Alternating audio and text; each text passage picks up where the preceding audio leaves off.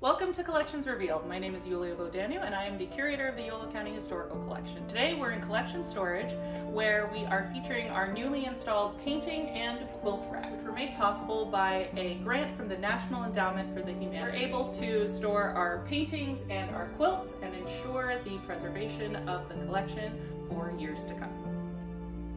Today we're going to share with you a very unique piece from our collection, a Crazy Quilt donated by Jane Tipton.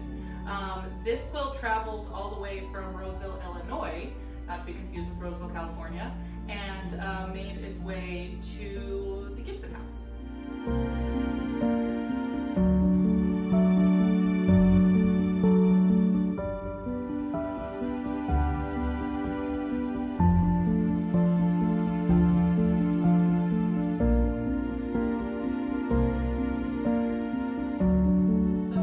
Quilts are called as such because of the haphazard pattern that exists within them.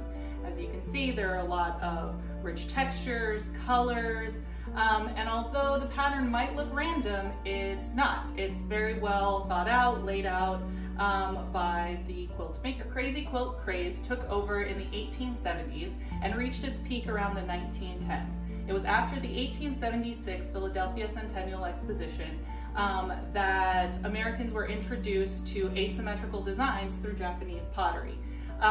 Folks that saw those pieces were inspired to create asymmetrical quilts within their homes. So the piecing together of various scraps of fabric meant that these quilts could be look very rich and expensive, but didn't have to cost a lot in terms of the materials that were used. Women were obsessed with gathering scraps of fabric to make their crazy quilts. This was also a chance for quilters to demonstrate their versatility in terms of different kinds of stitches. So we have a herringbone pattern, we have a cross stitch, we've got various ways that artists could show their artistry through their quilts. These quilts were more decorative and meant for display rather than functional for actually keeping warm.